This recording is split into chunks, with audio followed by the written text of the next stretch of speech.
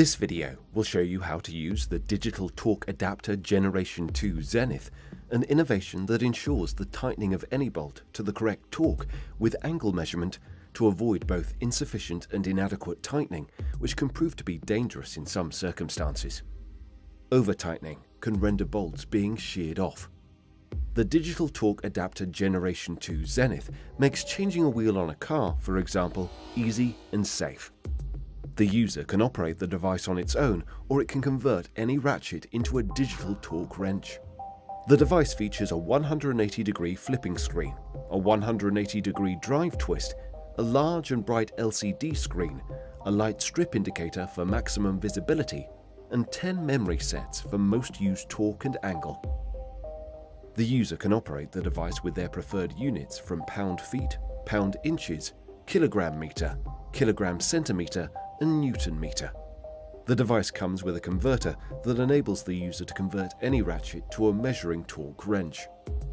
To power on the adapter, press the M button. The Auto Zero will process automatically. It is important that the device starts from 0.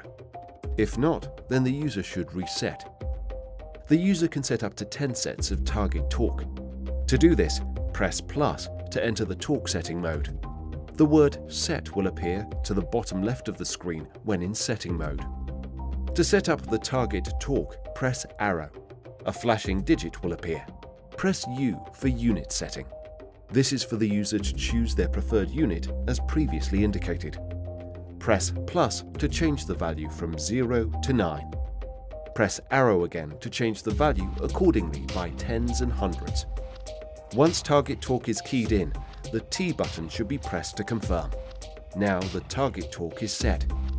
Pressing the T button again will take the device back to operating mode. After the target torque is set, the user can then set up a target angle. By pressing the arrow, the user will be taken to the angle operating mode. Press U to switch among clockwise, anti-clockwise, or both ways. Press plus to enter the angle setting mode. The word Set will appear to the bottom left of the screen once in the angle setting mode. To set up the target angle, the arrow should be pressed. Flashing digits will appear. Press plus to change the value from 0 to 9. The arrow should be pressed again to change the value accordingly by tens and hundreds. Once target angle is set, the T button should be pressed to confirm. Arrow should then be pressed to go back to the operating mode. These steps can be repeated to set up the user's most used 10 sets. Now the device is ready to go.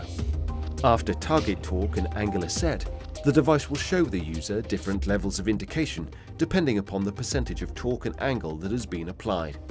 This device has 4 levels of indication. At 60% of target torque, the indicator will show a flashing green light and sound a repetitive beep. At 70% of target torque, the indicator will show a flashing amber light and also sound a repetitive beep. At 90% of target torque, the indicator will show a flashing red light and sound a faster beep. When your target is reached, the device will show a steady red light with a high-pitched continuous sound. At a different level of target torque, the device gives different indicator signals. After target torque is reached, the device will then continue with angle measurement.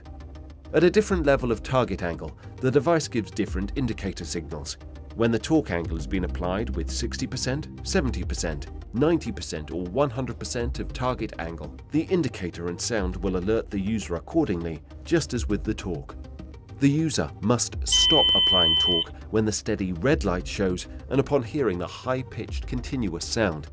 Failure to stop may cause permanent damage to the device. If the user only needs to measure torque or angle on the default operating mode, the arrow button should be pressed for 2 seconds. The screen will show as displayed.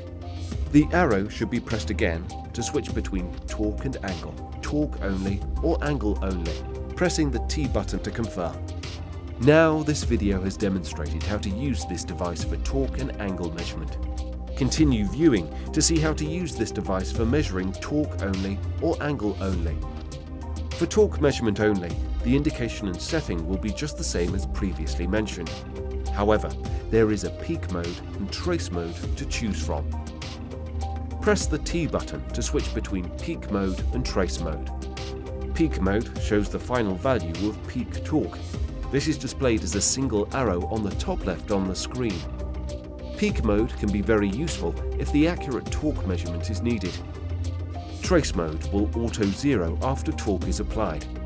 Trace mode is shown by the display of 2 arrows at the top left of the screen. This is perfect for quick jobs. For angle measurement only, as with the other 2 modes, this will give the user reading an indication for target angle. Unlike when in trace mode, angle measurement will not auto-zero. To do this, press T to reset for next use. Twist the head for a better reading. Please be aware, do not turn to more than 120 degrees, as doing so may damage the device. We hope you have found this video helpful.